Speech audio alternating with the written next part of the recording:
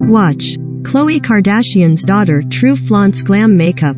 Khloe Kardashian's one wish? To do things just a little sooner. In an ABC News special that aired April 6, the Kardashian star opened up about going under the knife and getting a nose job sometime around March 2019. "My whole life I would say, I've always wanted my nose done, forever," she told host Robin Roberts. "But it's in the middle of your face and it's scary to think about. But I finally got the courage, and I did it, and I love it." After the sit-down interview aired, Khloe also discussed her cosmetic procedure with fans on social media. After someone tweeted, "Khloe got a nose job.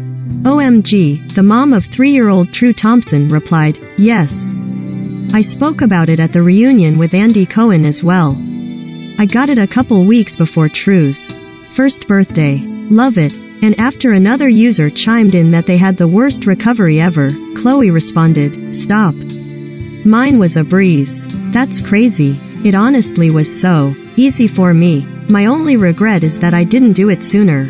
As the Good American founder pointed out, this isn't the first time the 37-year-old has revealed that she gone under the knife, with Khloe discussing her experience during the Keeping Up with the Kardashians reunion in June 2021.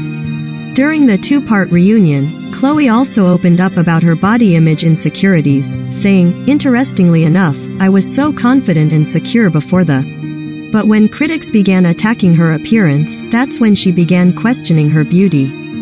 That's when I became hard on myself because I was like, oh, this is how other people perceived me," Khloe recalled. "I became insecure because of everyone else telling me." When asked about any work she's gotten done over the years, Khloe responded without hesitation. "For me, everyone says, oh my gosh, she's had her third face transplant, but I've had one nose job," she shared. "And everyone gets so upset, like, why don't I talk about it? No one's ever asked me."